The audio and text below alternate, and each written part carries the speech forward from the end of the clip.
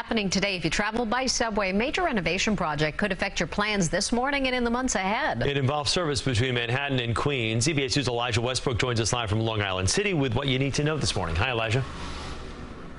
Hey, good morning, Chris and Mary. So we know that some of this can be very confusing, but this morning we're here to ease that confusion there. So if you're someone who takes the F or M train, you're going to get off here at the Queens Plaza subway station and then walk across the street to some of these shuttle buses that you see here on Jackson Avenue. Those shuttle buses are temporary replacements for the F train. That will take you to either one of two stops, 21st Street, Queensbridge, or Roosevelt Island.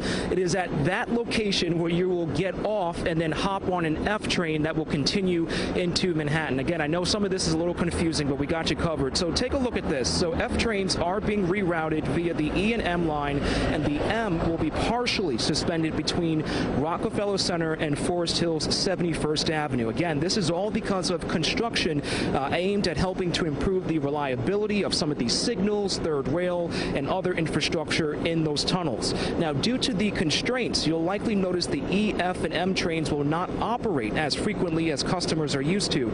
During this time, some F trains will operate as a shuttle between Lexington Avenue, 63rd Street, and 21st Street, Queensbridge. Now, the MTA hasn't given us an exact time frame, but predicts work will be finished during the first quarter of 2024. That could be as far out as March of next year. But again, back out here live, keep in mind these shuttle buses will likely be part of your commute if you're coming from or going to this part of town. It's been relatively quiet, but we do plan on trying to speak with some commuters this morning to see how they are navigating these changes. And that's the very latest from Long Island City, Queens. Elijah Westbrook, CBS 2 News.